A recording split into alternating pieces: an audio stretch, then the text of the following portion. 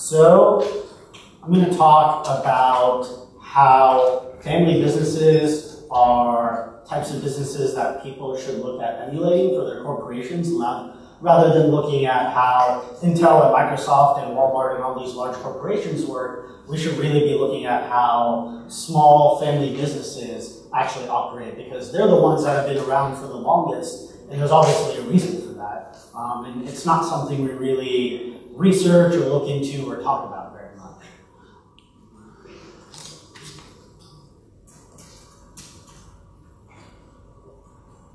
So family businesses are all over the place.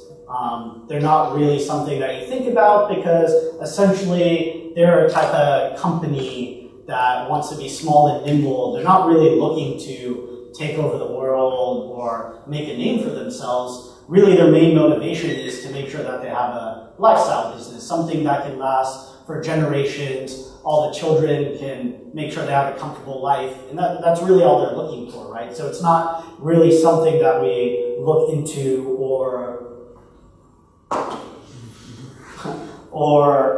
talk about very much. There's not many articles written about it or anything like that.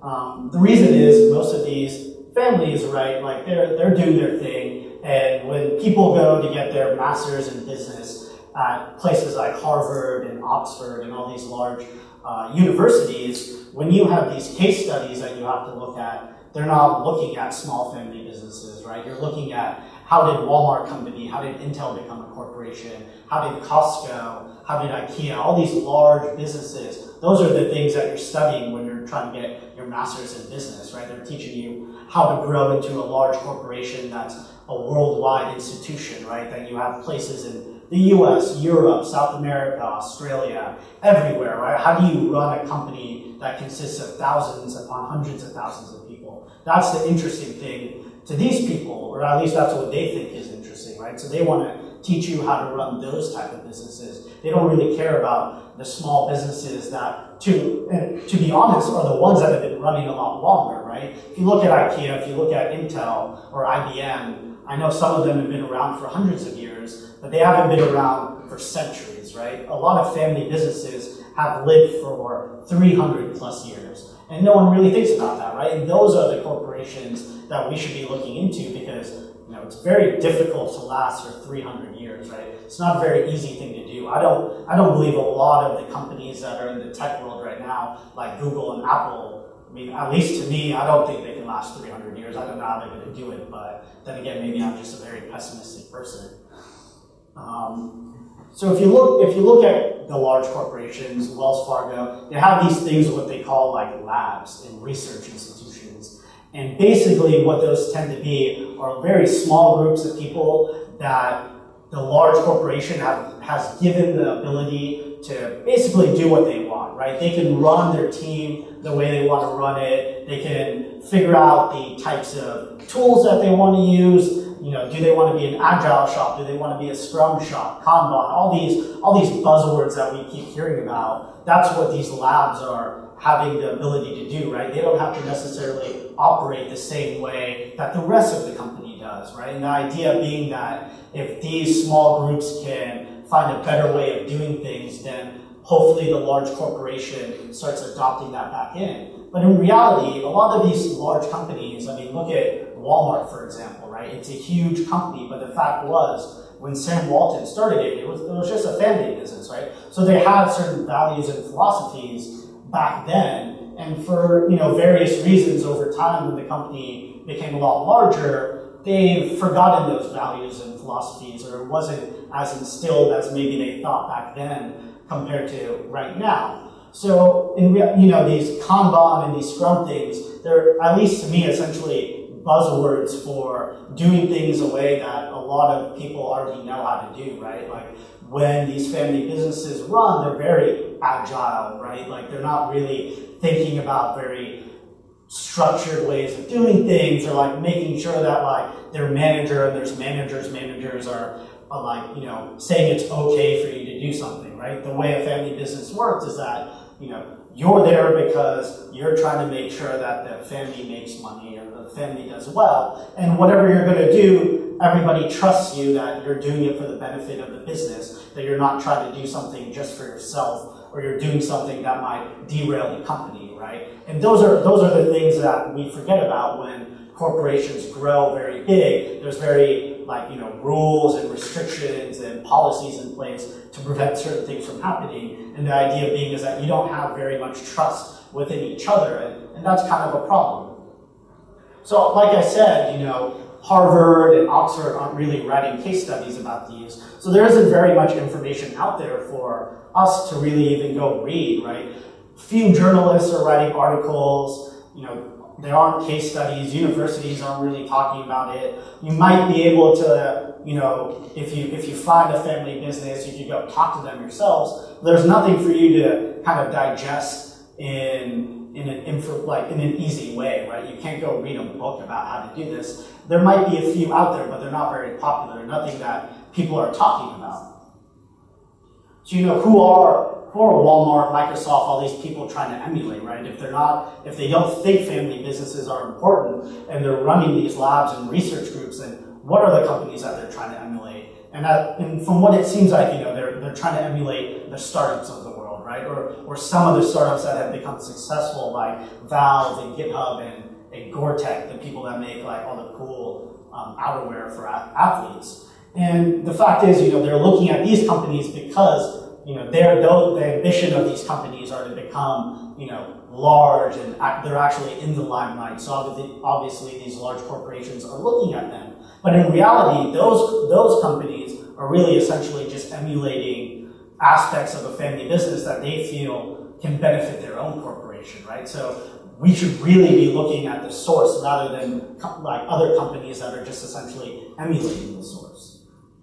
When I was doing some of my research on trying to make this talk, I found an article from The Guardian about this company that is essentially a family bakery in the UK. They're, at the time of the article, the 5th generation was running the corporation.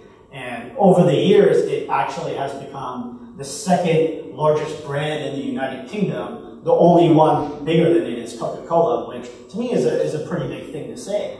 But the fact was that they were actually able to get past what some people call the 3rd generation hump. Essentially what that means is the 1st generation is kind of they're kind of the founders, right?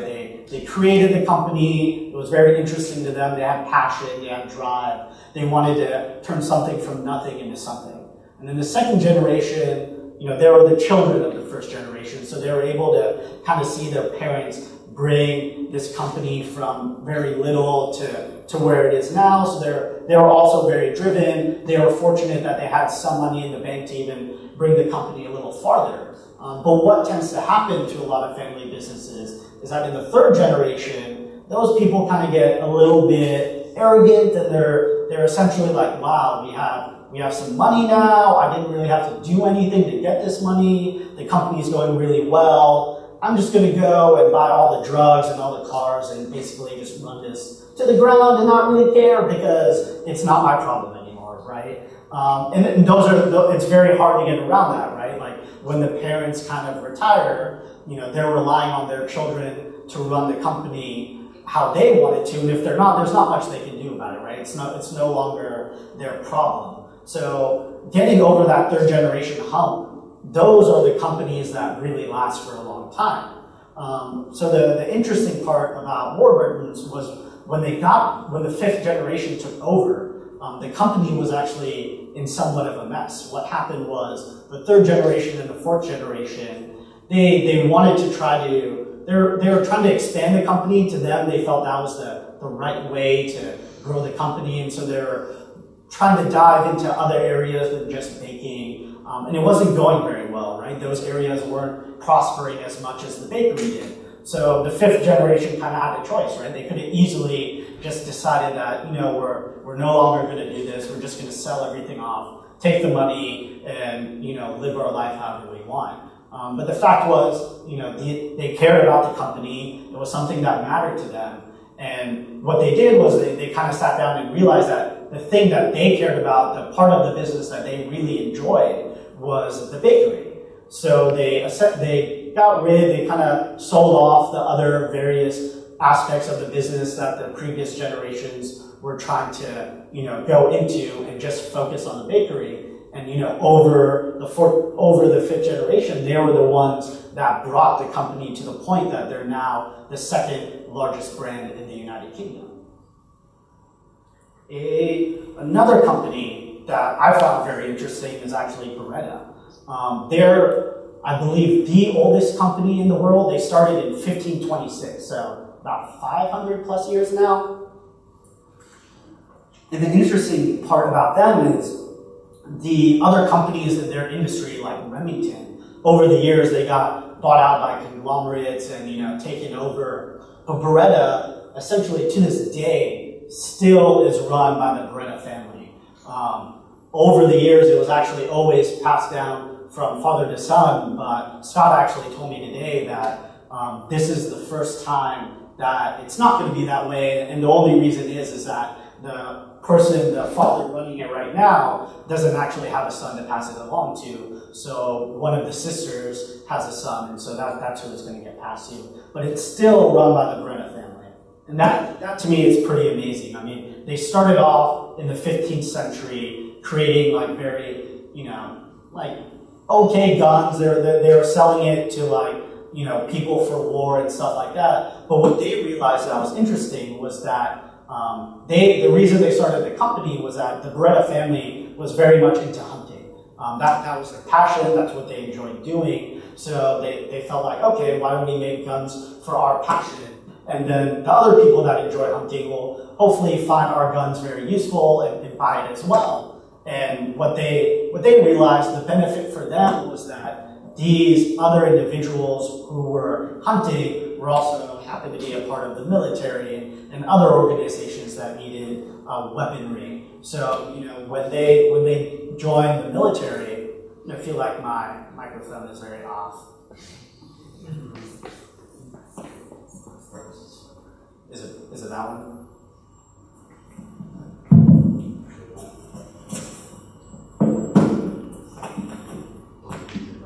Yeah, no worries.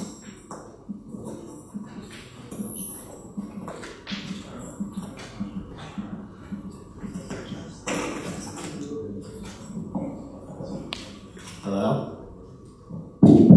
Alright, this is a little bit better. Where was I?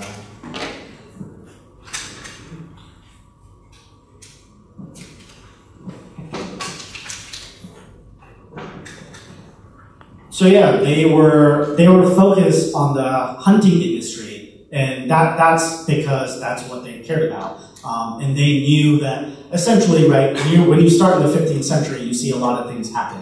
A lot of wars and the fact that they realized was wars come and go, but the fact is like the sport of hunting is always going to be around, right? People are going to enjoy going to hunt deer and other various animals, and so focusing on that was going to benefit their company. So they spent a lot of their marketing efforts in the hunting industry rather than trying to sell to militaries and countries. They knew that like if they had the best gun, those people were going to come to them, and that's what happened over time.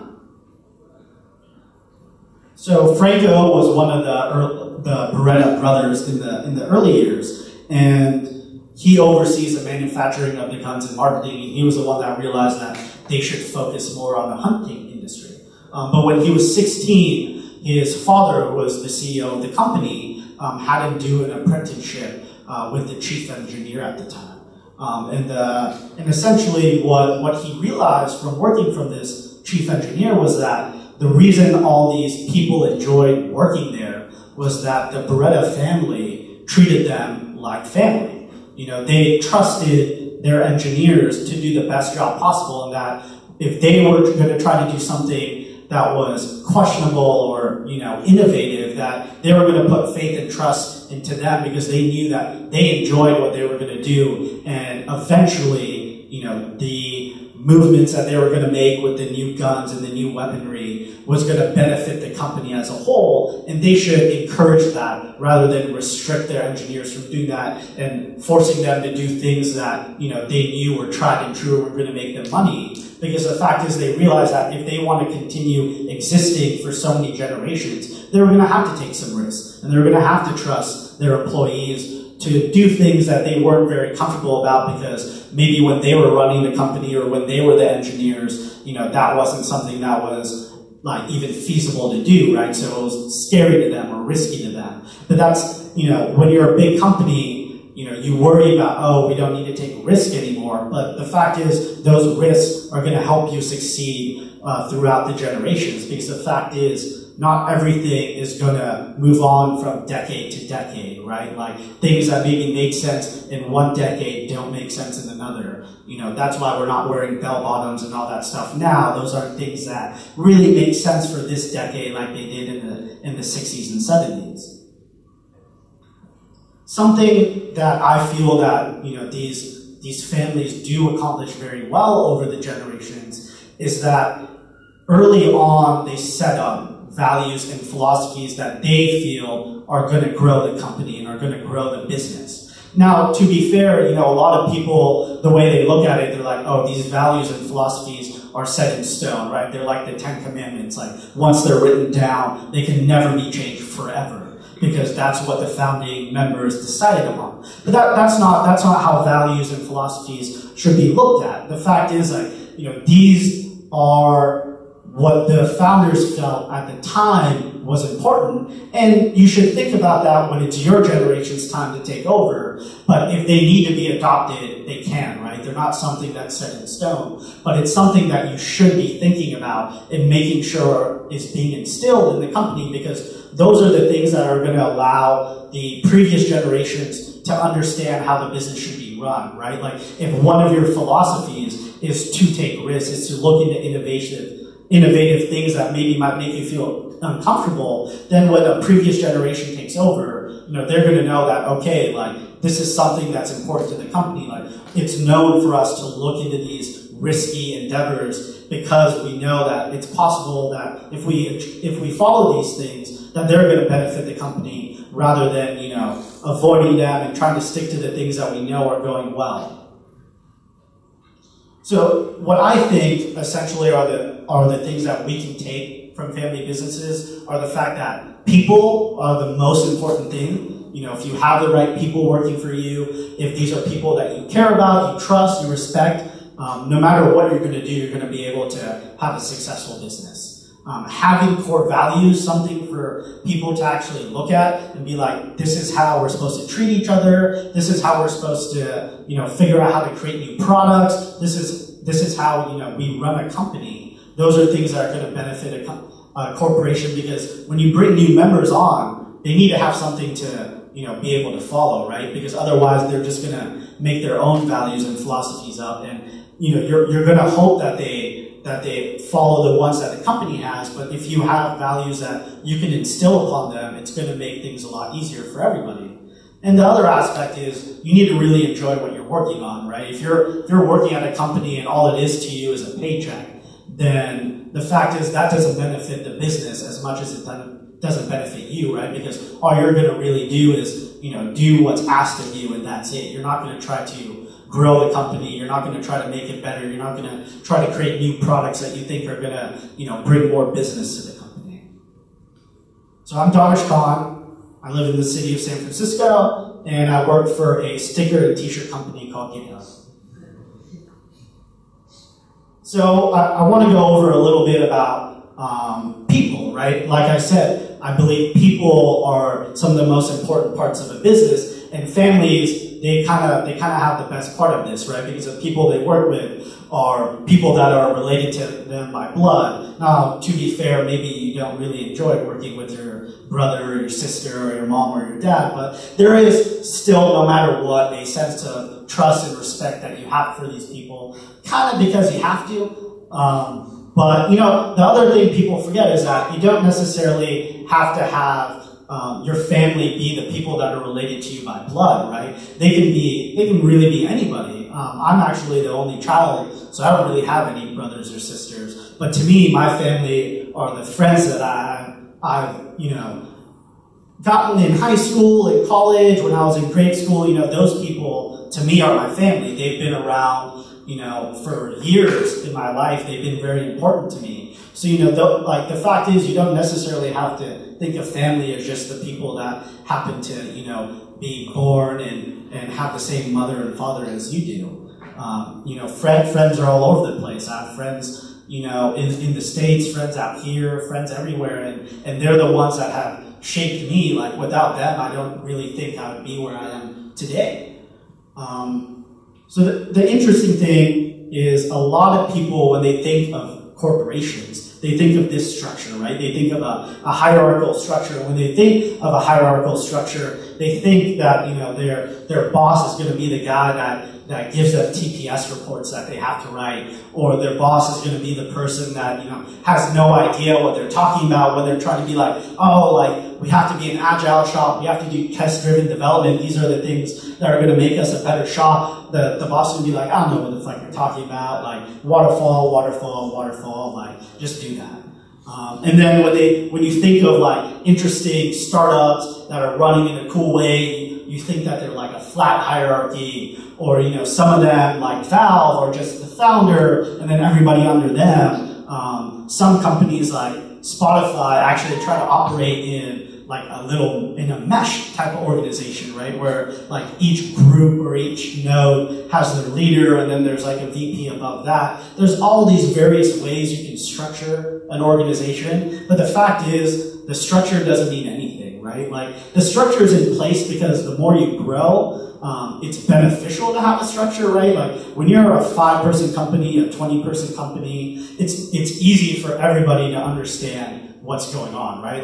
I can go talk to a individual and basically talk to all 10 employees and understand what they're working on. But when you're 200, when you're 500, when you're 1,000, that's basically impossible. For me to understand what's going on in the entire company, that's basically a job in itself, right? And so that's why sometimes structure needs to be put in place. There needs to be people whose job it is to make sure that people are working on the right things that need to be worked on. People are communicating with the right people in the organizations, right? When a new product's being made, the product team, the marketing team, the sales team, various teams need to work together to make sure that the launch of the product actually is successful. And if you don't have people whose jobs are to make sure all those communications occur, all those things happen the right way, it might not go very well. So the way I like to look at it is that, it's not the structure, it's the people. You can have a boss or you can have a leader.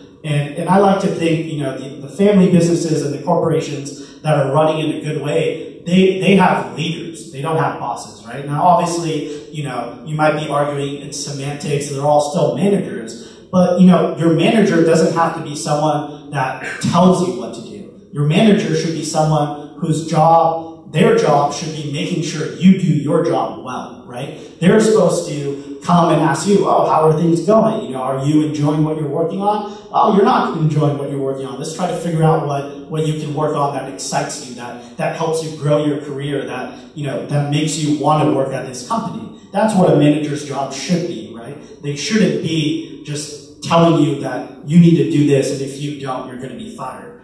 And also a leader, if it's possible, is someone that's been in the trenches with you as well. Having the first engineer who created the product then become the VP of engineering, you're going to have a sense of respect for that individual, right?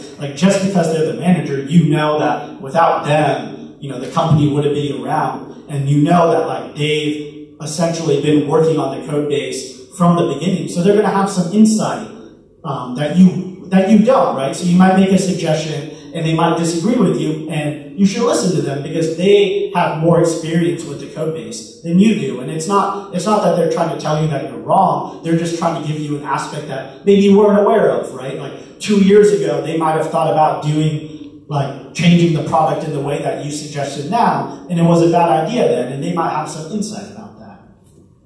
So the thing that I personally think is the most important is really hiring. Right? Because if you focus and do a really good job with hiring the right individuals, then everything else hopefully should come in line, right? You should have a good engineering team that writes good code. You should have an ops team that works together, that isn't bitching at each other about who's gonna be on pager duty opportunity that weekend. Like all those things will align well because if you hire the right people, those people are going to trust each other, they're going to respect each other, and they're going to actually enjoy working with each other. Now, to be fair, I'm not saying that like there are problems with family businesses, right? Like everything has a problem.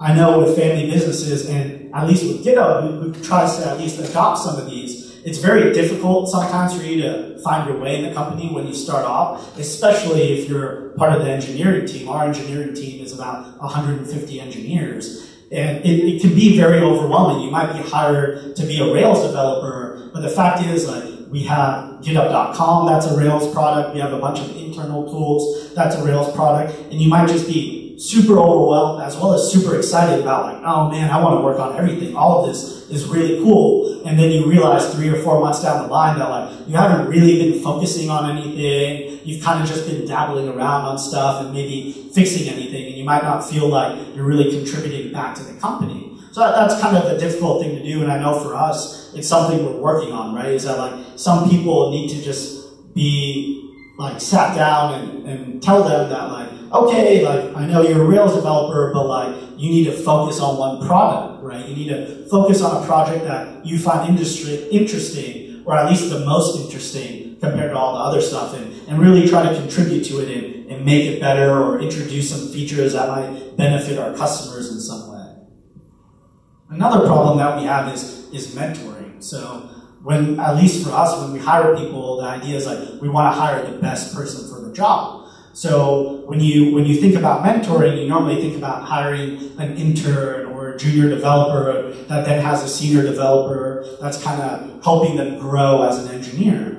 But it's been very difficult for us because it's not something that's been part of our culture, because everybody is kind of told that like it's your job to figure out what to do and you should be the best at what you do. So having something like a mentoring program, we've realized now is something that might benefit the company. We don't, obviously, like sooner or later, we're just going to hire all the best people. And I mean, what are we going to do then, right? So getting junior developers and being able to mentor them is something that, a lot of companies need to have, right? Especially when you get to the hundreds of thousands of people, you're going to want to put some investment and some time into these people and help them grow. So that's something, at least for us, I know we're trying to figure out.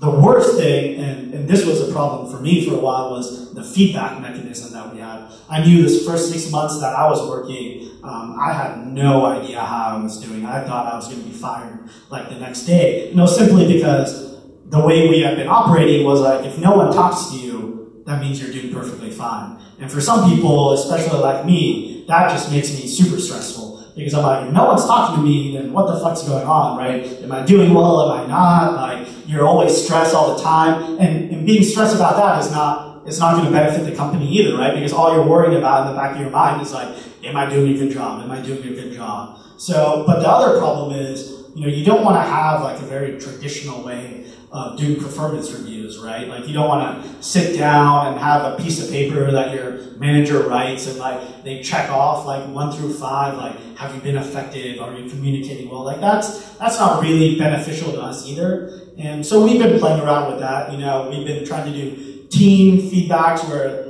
the entire team tries to give feedback to each other, something that's more on an ongoing basis so that, it's not something that happens on a quarterly basis. If there's something that someone on your team notices that's going poorly, they tell you like at that time that, hey, maybe your communication is a little like, dense or a little abrasive. You should think about that. Or like, maybe you're writing your code in a certain way that the entire team doesn't really do. So, people have to tell you like, oh, this is a style that our team adopts, so it would be beneficial for you to do it this way so that the rest of the team isn't having to kind of figure out what you're doing. So those are things that I know we're trying to figure out, and it's very hard because obviously, every individual prefers feedback in their own way, right? Some people don't like the idea of like having their entire team give them feedback in a group setting. That's stressful. So some people want to have it in an individual one-on-one situation. Some people don't want their manager to talk to them, so they have to have HR do it. So we're trying to figure it out, but it's definitely a problem. And if you look at families, it's not something they have to worry about either, right? Like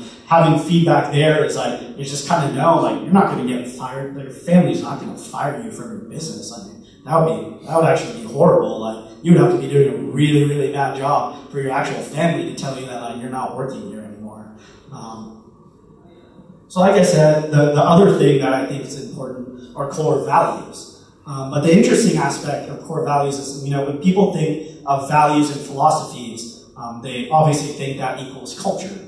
And culture it isn't something that's set in stone, right? Like, it's an emotional thing, it's a thing that's always growing. And so trying to stand here and tell you that like, oh, your culture and your values should be X, Y, and Z, that's not something I'm going to do, and that's not something I should do, right? Because the fact is the culture is going to be something that the people of the company are going to create, right? Like, the people that you work with are going to help you figure out what the right culture for the company is. It will be established by the founders, right? The CEO, the CTO, all those people, they're going to have an idea of what the culture is when they started, but the fact is things are going to change over time, right? Like I said, for us, feedback wasn't a problem when it was 5 or 10 people because you were always talking to each other, right? You knew if something was going on or if something was bad, but when you get to hundreds of people, it's a very different thing, and so now part of our culture has to be, how do we give feedback? What's the way of giving feedback?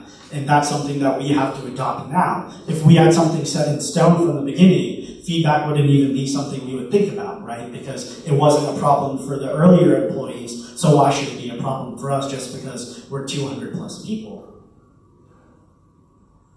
So obviously, like I said, if you look at Warburton's, if you look at Beretta, it wasn't the fact that it was just the family that was running the business. Like, those people had to actually have a desire to work in the bakery, to work for a company that was making weaponry for hunters and militaries, right? Like, they still had to actually want to do what they were doing, because if they didn't, they would just essentially be forced into this business that they didn't care about, and that's how, like, a business dies, right? When you have people working there that don't have a desire, that don't have a passion about what they do, they're going to basically run the business to the ground because they're not going to care about what's going on. They're just going to do what makes sense then, and they're going to continue doing that until it doesn't make sense anymore, and the company just dissolves, or they sell it, and they move on, and they either, live their life on an island somewhere or go do something that they actually enjoy. So even though, in these families, like, it was a family business, it was kind of understood that you were going to get into it, none of these families, Beretta or Warburton's, actually forced their children to work in the family business. They were told that, if they didn't want to do it, they didn't have to. They could go do what they wanted to do, and that the parents would support them in that, because they knew that if they forced their children to work somewhere where they didn't want to, that the business wasn't going to prosper anyways. So why bother doing that? Why bother having their children hate them and then work in a business that was going to die, right? Like, if they realized that their children were going to do it, then maybe they would take a path that was going to either sell the company or do something else that would at least keep the company alive and keep their name alive, and figure things out from there. The other thing that's interesting, if you look at Valve actually, their handbook got leaked, and they have this idea of what they call cabals, and essentially it's having teams rather than just like a hierarchical structure. What they do is that people group themselves together with individuals that they either enjoy working with or individuals that have the same passion and desire as them, and then they work on something, right? For us, the internal tools that we have, that was actually grown like organically, as well as some of the products we have. One example is the GitHub for Mac product was actually a very organic product that came to be. We had 2 people at the time that were Coca developers, and they realized, looking at Google Analytics, that there was like a large majority of Mac users that were coming to GitHub.com. And the idea was, okay, like, yeah, we have a lot of experienced Git users that are coming and they probably use the command line. But what about like the other people that they're working with, right? Project managers, their quality assurance people. Maybe those people aren't very comfortable in the command line. We should think about making a GUI client for them. So they made a prototype, they pushed it up, it was like a staff-only thing. They got some, and people were like, oh yeah, this is a good idea. And they basically internally were selling the idea to other developers that they wanted on their team, and they grew a team. They got 4 people, and then the product, the prototype came a little, became like a beta product. Then we realized that like that team needed more Mac developers, so we went through the hiring process and got 3 more people, and that was all organic, right? It wasn't a mandate that came down from our CEO or CTO to start the company and to start like a Mac client, right? It was something that individuals in the company thought was important, and then they turned it into a reality.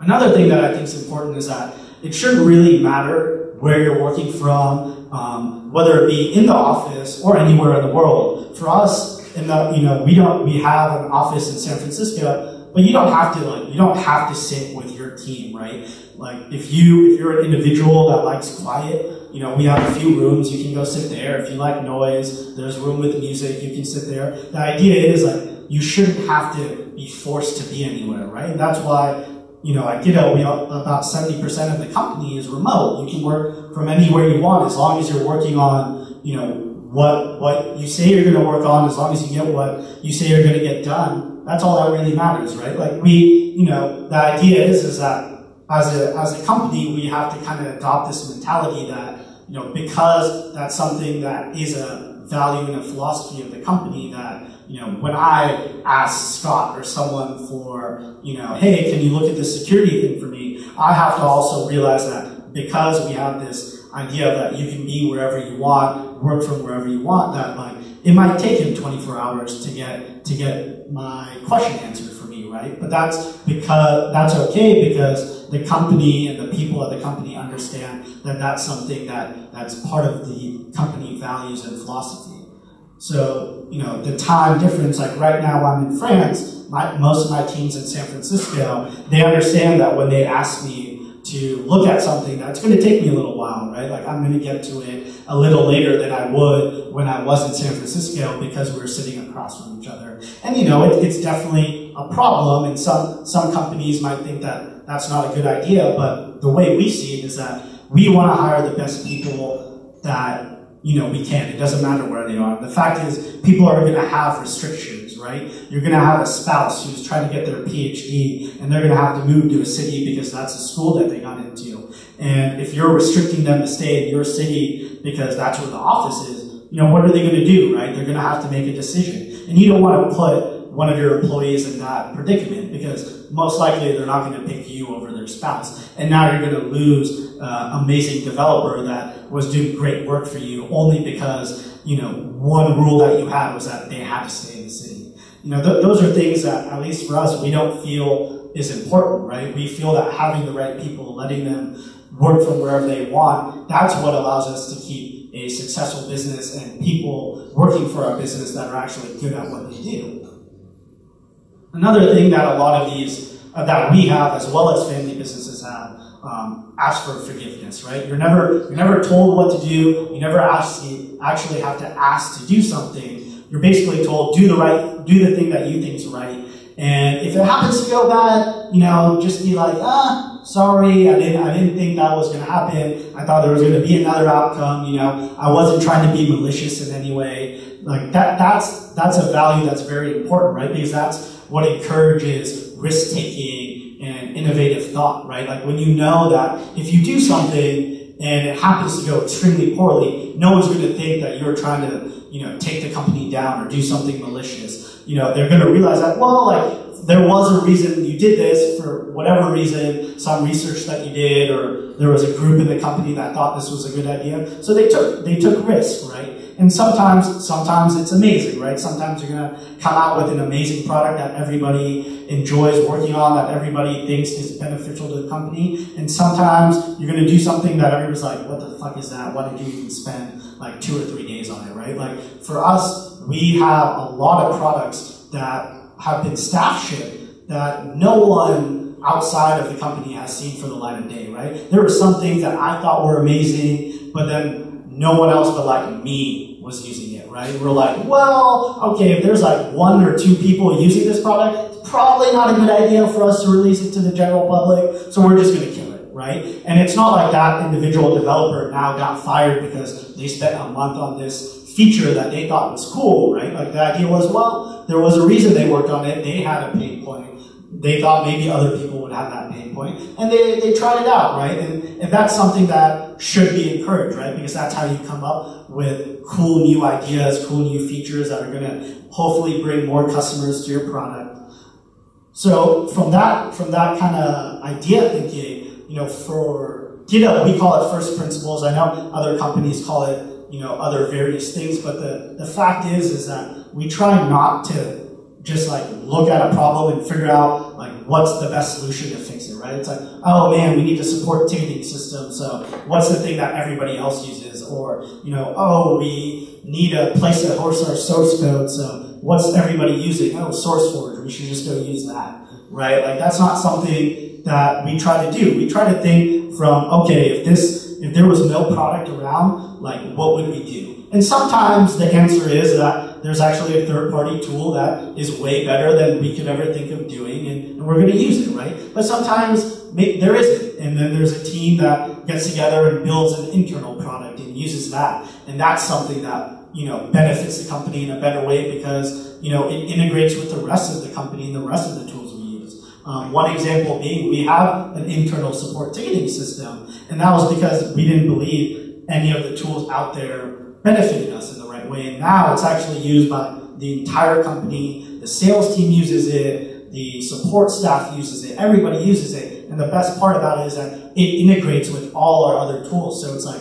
very, very useful. Like it integrates with GitHub. It integrates with all the other internal tools we have. So you're always aware of what's going on. And that benefits us as well as our customers, because now whenever any inquiries come in that the support staff needs help on by the developers that just push that feature release out, or the security team because there's some problem going on, it's very easy for you to just ping those individuals, and those individuals can see like an email or some notification come in within the medium that they're used to using, and then come in and like help out, right? And get the answer quickly answered for our customers and try to give it the best experience we can to our customers. And that was essentially because we were allowed to look at the initial problem, which was how do we kind of handle support from a way that like benefited us, rather than let's just figure out the easiest solution and move on to the next problem. So work on what you enjoy and what matters. The fact is, if you don't enjoy what you work on, and if you don't work on something that benefits the company, you know, that's going to be a problem. The fact is, like, you know, it has to be a balance, right? You could enjoy working on, like, you know, robotic stuff, but if you're working for a web company, it's probably not a good idea for you to spend your time on, like, hacking on Arduino stuff and 3D printing. So obviously you have to find a balance, right? It's not just like free-for-all, work on what, like, you truly enjoy. The idea is work on something you enjoy that also benefits the company and that matters to the company. So a few examples are Steam, right? This was a product that Valve was working on, and the funny part was they originally approached companies like Microsoft and Yahoo to do this for them, and those companies were like, oh, like a distribution network for games? Like, we don't have time for that stuff, like, that doesn't make any sense for us. So then there was a team at Valve that was like, well, we need this is very important, like if we want to iterate on our like releases for video games, if we want to send out patch releases like in a very quick way, you know, we want this like distributive network. So a few people got together, they hacked out like a very beta version of Steam, and now it's like the most innovative platform out there, right? Like everybody puts their games on there, like big games, indie games, all of them are things like Steam. A few other things that we worked on was Hubot and Boxin. You know, those were things that we realized with Hubot, you know, rather than giving everybody credentials, why don't we just give this robot a credential and let everybody interact with it from chat, so that we don't have to worry about, like, okay, if someone's laptop gets stolen, like, we have to remove all of these like tokens and keys and anything like that. Boxin, that was something that we did because, you know, we felt that like we want to get everybody's laptop up very quickly. Things like Pages, you know, everybody wants to host their blog, their static site. You know, why not host it on GitHub? We can make it really easy. Jekyll is a really easy tool to use, so we looked into that. There was a team that was really into 3D printing, and a lot of people were hosting their STL files on GitHub, and all you could see was, like, you know, the name.stl. So the idea was, like, why not render those? and now they're rendered. You can see diffs, tons of people are using it for that. And that was essentially just like people thought there was a need because there were customers using it as well as them. And so they went around doing that.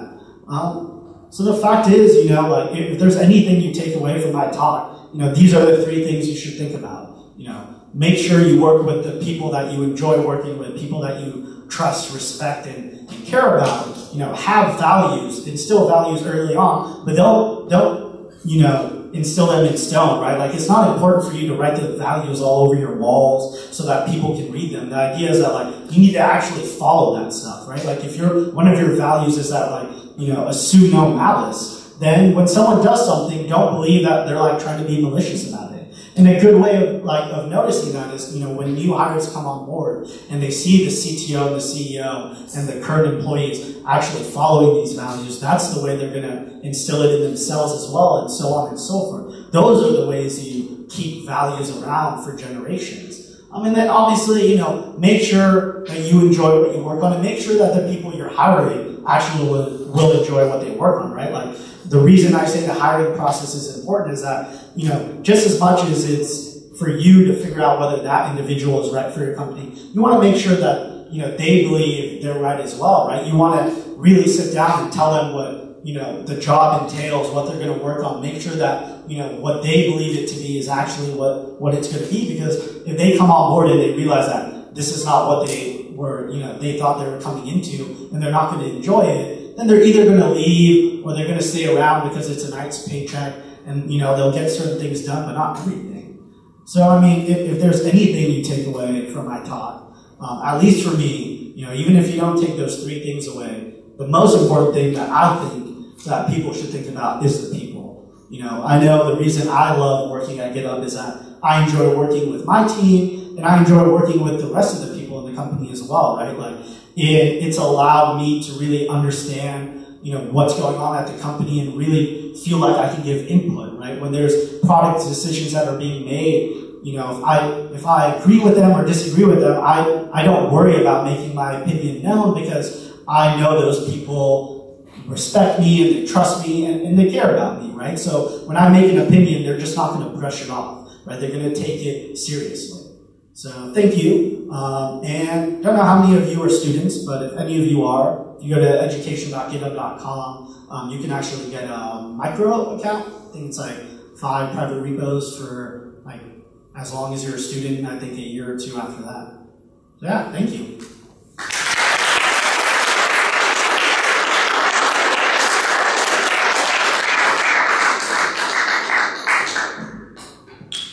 We got time for questions or anything? Yeah? All right. Okay. Questions? Des questions?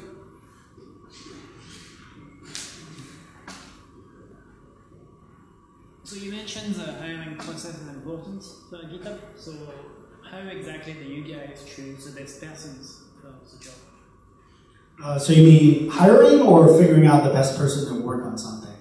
Oh, I guess hiring. Hiring? I mean, for us, it's taken time, right? Like early on, it was when we were like 5, 10 people, it was basically like, you know, oh, you worked with someone that you knew was the right person for the job, bring them on, and like, since we, like, all those 5 people that worked with that individual, they kind of knew. But now that we're a little bit bigger, our hiring process, I mean, I don't even think I would get through the hiring process. Like, it's basically, you have phone interviews, and you interview them, or Skype interviews. We bring people in. So no matter where they are around the world, you know, if you're in Australia, if you're in France, we'll bring you in for at least a day or 2 to interview with your team that you're going to work on.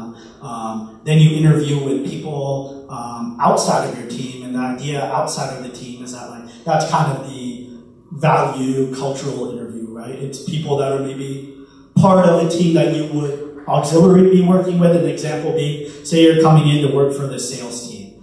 You're probably going to interact with the finance team a little bit, right? So we're going to have someone from the finance team kind of interview you through like a lunch setting, see like if they get along with you, how do they feel like you kind of have the values and philosophies that like the company believes are important. You know, if you're a developer, we're going to have a designer interview you to see how well you work with the designer. So it's definitely a long process, right? Like you go through a lot of things, but the idea is that we're trying to interview you for the aspects that we think are important. right? What you're going to work on and who you're going to work with. And for us, like, we don't really believe, like, the things that I always found irritating was like the companies that where their interview process was like, please figure out how to sort this like algorithm and like big O notation or like all that stuff, right? Like from an engineering standpoint, that's not what we care about, right? Like we'll normally just have you dive into the code base and like pair program with someone, right? So because that's what we care about. Like we assume that you know the code, like you know how to do Ruby development well, right? Like that's something that we kind of figure out either through like the Skype interview or we'll send you like some like snippet of code and like ask you to do that. So the idea is when you come to the office, like we want you to sit down and work with someone and see how well that goes.